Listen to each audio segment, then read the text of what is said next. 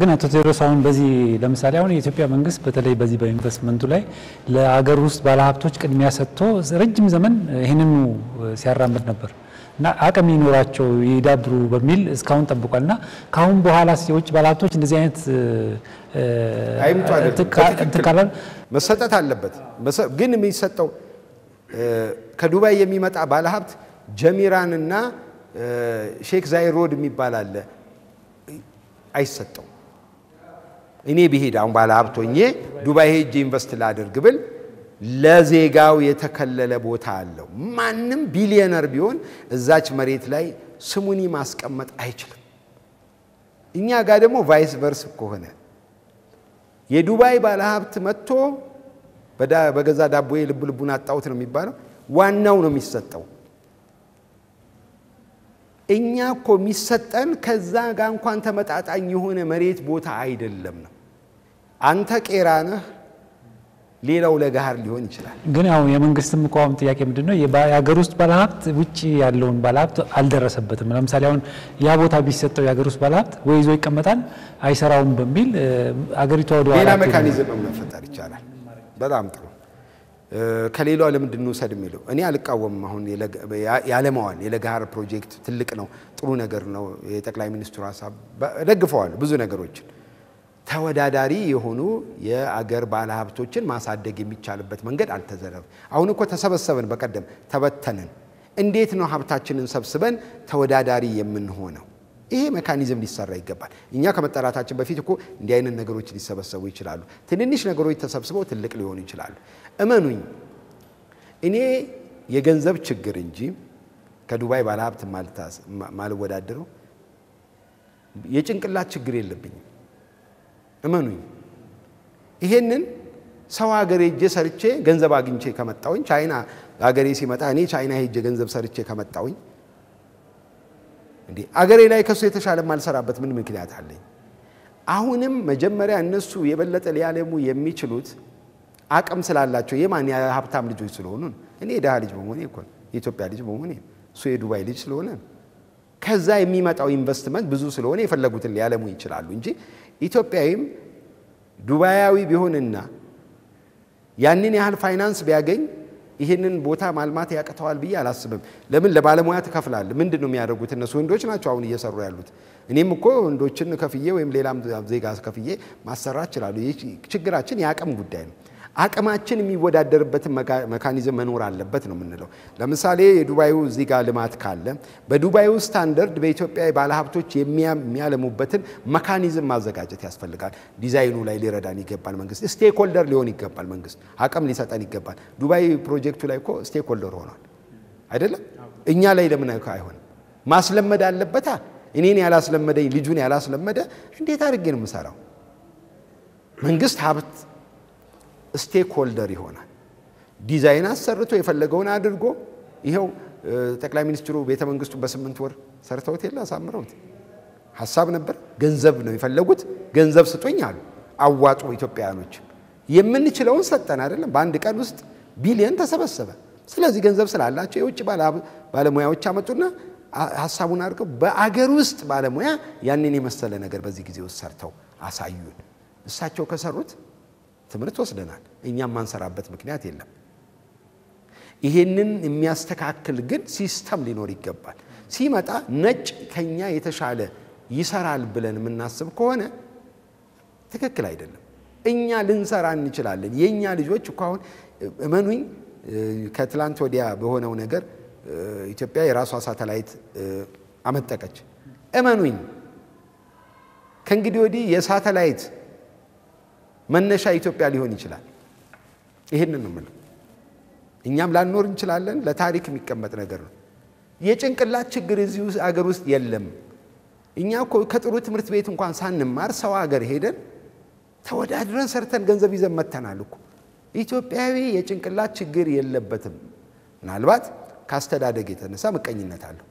ይሄ አንዳችን ተጓተን መውደቅ ያለ ነገር ነው ከዛ በተረፈ ማንንም ኢትዮጵያዊ የጭንቅላት ችግር የለበትም እመኑ ይሄ መንገድ ተከፈተ አይደለም ነገ በየመንደሩ ሮኬት ሰርተው ሲያስወነጭፉ ታያዩዋላችሁ የሰፈር ህፃናት አትጠራጠሩ ይሄን ሩጫ ኢትዮጵያ አሸንፎ ምሩጽ ይፍጠር ሲገባ ሁሉም ሰው ሯጭ ሆኖ ነበር አንድ ሰሞን አይታችሁ እንደሆነ ኃይሌ ባሸነፈ ሰሞን የሚሮጠው ሰው ቁጥር ነው የሚጨምረው አንድ አዲስ ነገር በመጣ ቁጥር የሚያደርግ ሰው የሚበዛባት ሀገር ነች እዚች ሀገር ስለዚህ ለውጥ ይመጣል ያለው ነገር አንድ ፕሮጀክት ከዱባይ ባለሀብቶች ከቻይና ባለሀብቶች የሚበልጥ ፕሮጀክት ግን በኢትዮጵያ ውስጥ አዲስ አበባ ላይ መሰራት አለበት ሞዴል መሆን አለበት አንተ ነህ ልትመራው የሚችለው የሚገባህ እንጂ ቻይናው እንዲመራህ አይደለም የምትፈልገው እኛ የቻይናን የሰራውን ቤት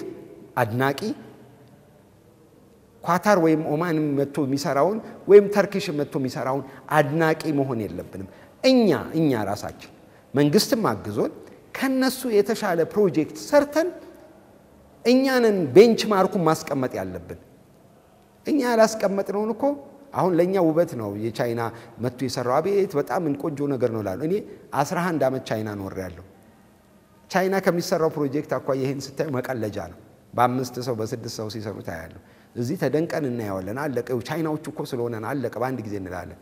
ቻይና እኮ በ3 ወር ውስጥ ስንት 190 ምናምን ፎቅ ነው ሰርተው የጨረሱ ሰዎች ናቸው በአይናችን ያየን እዛ ላይ የሚሰራው አይነት ኢንቨስትመንት አለ እንደ ኢትዮጵያ ውስጥ የለም እንደሱ አይነት ካምፓኒዎች ይመጣሉ እንዴ አይመጡም ትንንሾቹ ሊያድጉ ነው እዚህ የሚመጡት እዚህ አድገው ወደ ወይዴው ተወዳዳሪ ለመሆን የሚመጡት አቅማቸው ነው ስለዚህ አልተፈጠረልንም ነው ምለው ቤንችማርኩ ይሄን እድል ወደ ጥሩ ነገር ብናደርገው ይሄን ልማት አሁን የታሰበውን በከንቲባውም ተነሳስተን ይዘን የኛ ዓላማ መሆን ያለበት አጠገባችን ከተሰራው ከዱባይ ፕሮጀክቱ የበለጠ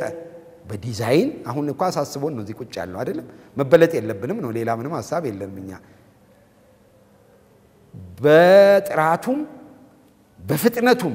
የተሻለ ፕሮጀክት እንዴት ኢትዮጵያኖች ይሰራሉ ነው መባል ያለበት ከንቲባው እንግዲህ ያኔ ጭንቅላታችን እናመጣለን አይደለም በዚህ አይደለም ጊዜያችን ሰውተን ነው ይሄማ እንዲ ነው መደረግ ያለበት ብለን እንላለን እውነተኛ ኢንቨስትመንት ከሆነ እኛ ያለንን በሙሉ አውጥተን እንደም ለነገ ለልጆቻችን የሚተርፍ ነገር ከሆነ ምንችለውን አውጥተን እናስቀምጣለን መንግስት ደግሞ አገሩ ላይ ነው የሚሰራው እኛ ይዘነው ልንጠፋ አይደለም ያግዘናል በሁሉም ነገር ላይ የጋራ ፕሮጀክት ነድፍና የኢትዮጵያኖች ሮ ሞዴል የሆነ ፕሮጀክት እዛ ላይ እናስቀምጣለን ስናስቀምጥ ከዱባዩ የተሻለ ነው ከሚመጣው ኢንቨስተር የተሻለ ነው አለበለዚያ መቀለጃ ነው የምንሆነው ሁሉ ጊዜ የሰው ህንጻ ስናይ የሰው አውሮፕላን ስናይ የሰው ነገር ይሄ ደግሞ ዛሬ ገንዘብ ካለ ቴክኖሎጂ መግዛት የውጭ ዲዛይነር ማምጣት በጣም ትንሽና ቀላል ነገር ነው ሐሳብ ከመጣ ሐሳቡን ትልቅ ማድረግ የሚችል አስተሳሰብ ያላቸው ሰዎችም ተሰብስበዋል በልምድም ደናቱ ዳንኤል ብዙ ሰዎች አይቻሉ ዞር ያይቻሉ አይደለም በዚህ አቅጣጫ ነው ልትሄዱ የምትችሉት ብለው እኛ እንኳን ቸኩለን ብንሄድ ሊመሩን ሊገስጡን የሚችሉ ሰዎች እስከ ተሰባሰቡ ያ ጭንቅላት ገንዘብ ነው መሬቱ አለ ሀብት ልናረጋው እንችላለን ይሄ መሆን አለበት ብዬ ነው ማምነው አዎ እንግዲህ ምንድነው ያው ከዚህ ጋር ተያይዞ አሁን ያሉትን ነገር ተግባራዊ ለማድረግ አዲስ አበባ መስተዳድር በተግባር ቢሮክራሲውን መቀየር አለበት አንደኛ ቢሮክራሲውን ደግሞ ሲቀይር የተማረ ሰው ማግኘት አለበት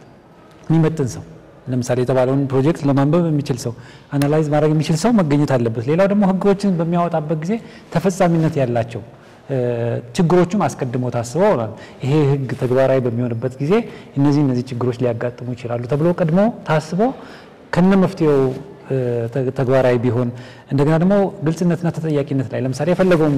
አምጥቶ ይሄን ብቻ ሰራለሁ ማለት ሳይሆን ግልጽ መሆን አሁን ለምሳሌ ብዙ ጊዜ እኛ እንደ ሚዲያ አዲስ አበባ መስተዳድር ክፍት አይደለም ነኛ ይሄንን እንደውም በዚህ አጋጣሚ እንዲሰሙን እንፈልጋለን አንድ ጥያቄ ሲኖረን ሄደን መጠየቅ መቻል አለብን ይሄን ጥያቄ ራሱ እነሱንም ለመጠየቅ እንትን ብለን ነበርና ከዚህ አንፃርስ እንዴት ይመለከቱታል ምን መሰለ አዲስ አበባ አስተዳደር አንድ መንግስት ነው አዲስ አበባን የሚያስተዳድረው ክፍል በቂ የተማረ ሰዎች አሉት ብዬ አላምንም በለፍለፍ ትምህርት ቤት እየወጡ ቦታ የሞሉ ሰዎች እንዳሉ እንረዳለን አንዳንድ የምናቀርበውን ጥያቄ የማይረዱ ሰዎች ያጋጥሙናል አስተዳደሩን ወይንም ቢሮክራሲውን መለወጥ ሳይሆን ማስተካከል ነው ገቢዎችን እንመልከት አምሹር ብዙ ነጋዴዎች ከገቢዎች ጋር ያለው ግንኙነት አሁን ትንሽ የተሻለ ነው በጥሞና ያነጋግሩሃል ያለህን ችግር ሊረዱ ፈቃደኞች ናቸው አንገት ላይ ቆሞ ዛሬ ክፈል የሚልህ የለም እነዚህ ነገሮች ስታይ መሻሻል እንታያለን ተመሳሳይ ስራ በከተማው አስተዳደር ሊደረግ ይችላል እንግዲህ እኔ የሚታየኝ ምንድነው የከተማው አስተዳደር ሁሉ ጊዜ በጊዜያዊነት ነው በኃላፊነት ያለው የበላይ የሚኖረው እንደውም እኚ ከንቲባው እንዳየሁት ከሌሎች ከንቲባዎች ብዙ ፕሮጀክቶች ውስጥ ኢንቮልቭድ ሆነው እየሰሩ ናቸው የከተማው ተመራጭ አይደሉም ይሄም ስለሆነ የሚቆዩበት ጊዜ የታወቀ አይደለም በህጉ መሰረት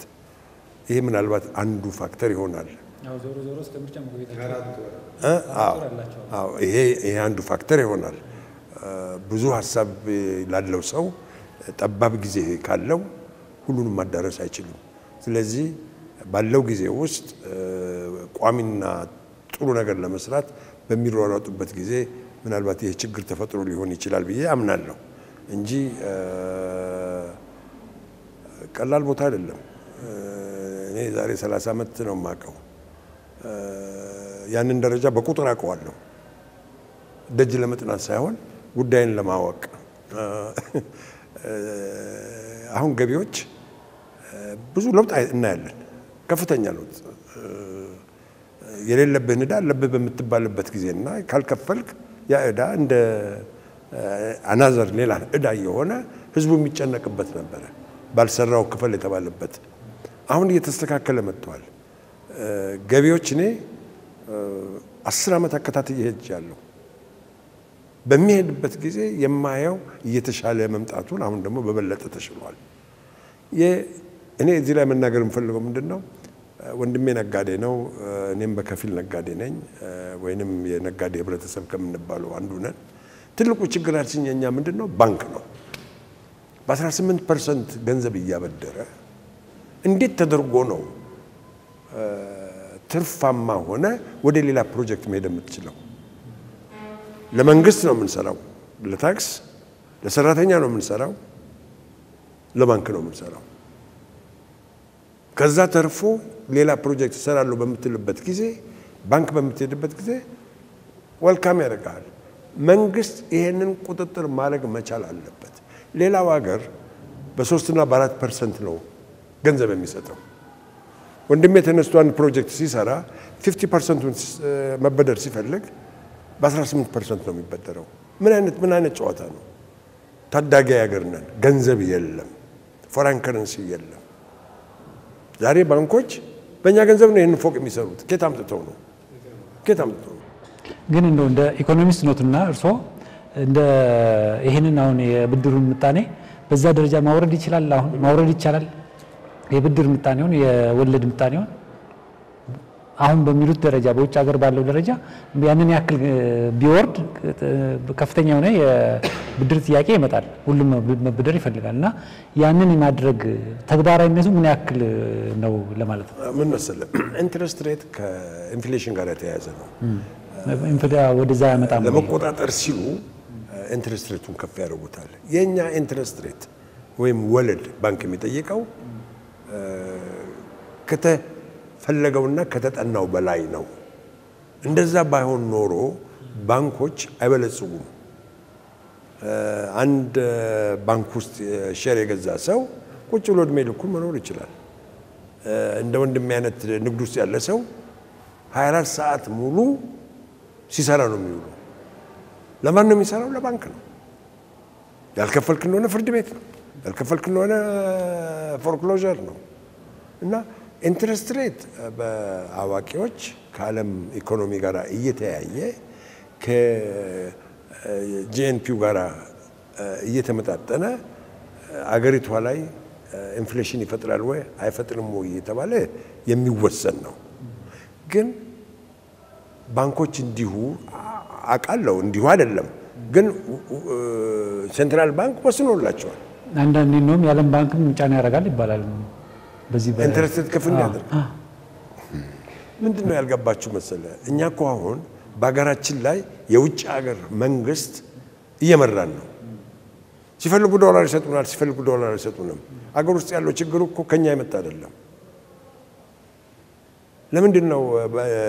የገንዘብ ኤክስቼንጅ በየቦታው እንደሌላው ሀገር የማይፈቀደው ይሄ አየር ባየር ይሄ ምንድነው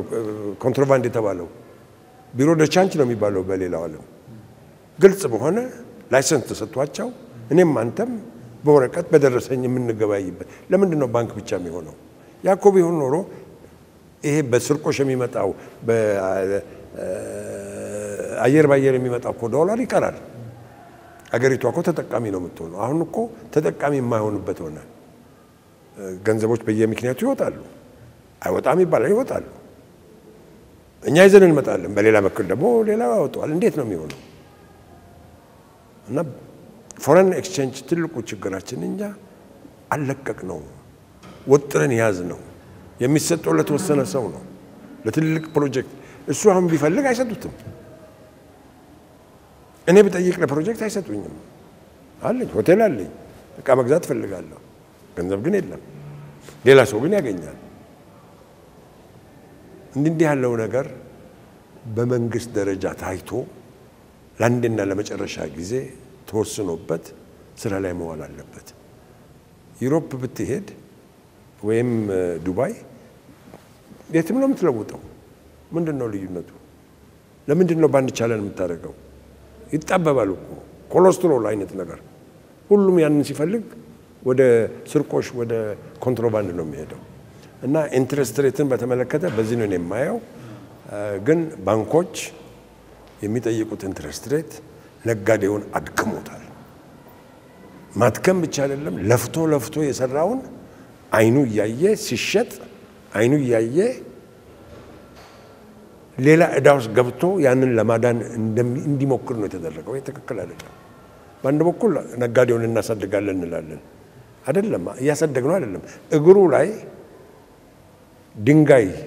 አስረ ሀይቅ ውስጥ እንደመወርወር ነው ወይ አልዋኘ ወደታች ነው የሚሄደው በሄደ ቁጥር እና ይሄ መንግስት ቢያስብበት ቅድም ይያለው ልንወዳደርበት የምንችልበት ፕላትፎርም አልተሰራልንም ለምን ከዱባይ ባለሀብት መጥቶ የሚሰራው በ2% በ3% ነው እኛ በ17 በ18 ነው እንግዲህ አንዱ መስፈርት ይሄ ነው ግን ገንዘቡን ካገሩ ነው የሚያመጣው ካገሩን ቢያመጣው ከየትም አሁን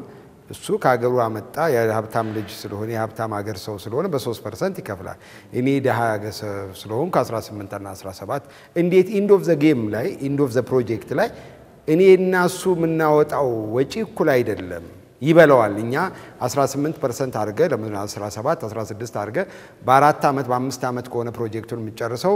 ልክ 18ቱን በ4 አብዛውና አድርሰው ያንተን ካፒታል ያህል የባንኩ ወለድ እዛ ጣራ ላይ ይደርሳል መጨረሻ አችለው ወይም ደግሞ በማይሆን ነገር ነው የምትጨርሰው በጀመርከው አይደለም የምትጨርሰው በማይሆን ነገር እኩል አይነት ፕሮጀክት ልናደርግ አንችልም ስለዚህ ነው ብዙ ነገሮች መጠናት አለባቸው ስታወዳድር የውድድር መድረኩ ፌር አይደለም መሬት አዘጋጅቶ በልጎን ለጎን ነውና ይሄ የዱባይ ነው ይሄ ኦማን ነው ወይ ይሄ ቱርክ ፕሮጀክት ነው ናና ኢትዮጵያ ባለሀብት እዚህ ጋር ገንባ ስትለው በምንድነው ምን ገነባው ነው የሚልህ በስንት ፐርሰንት ተሰጠኛለ ይሄም አለ መንግስት እንግዲህ ይሄ ጥናት ውስጥ መግባት ያለበት ነገር ነው አብሮ ሊሰራ የሚገባው ነገር ይሄ ካልሆነ በስተቀረ በአንድ አይነት ሊሰራ አይችልም ይሄ የተለያየ ልዩነትን ያለው ነገር ያመጣል እና ከአንድ ቻይና መንግስት ጋር ቻይና እኮ ከቻይና ሲመጡ ጥሩ ፊዚቢሊቲ ስተዲ ያለው ሰው በ3% በ4% የፈለገውን ነገር አፍሪካ ውስጥ ወስዶ ኢንቨስት ማድረግ ይችላል ይሄ ድላላችሁ እኔ ይችላለሁኝ ወይ እንደገና ደግሞ የቻይና ባለሀብት መጥቶ የኢትዮጵያን ብር መበደር ይችላል የሚያሳዝነው እኔ እኮ 10 አመት ኖሬ መኪና መግዣ መበደር አይችልም ኢትዮጵያ ይሆኜ እሱ ነው በጣም አይሰጡንም ክልክል ነው ለሀገሩ ዜጋ እንጂ ለኔ 10 አመት ብኖር የቻይና ባንክ ስሙኒ ለኢትዮጵያ ያበድርም የቻይና መንግስት ለኢትዮጵያዊ ግሮሰሪ ምግብ ቤት ጸጉር ቤት መክፈት አይችልም ይሄ የሎካል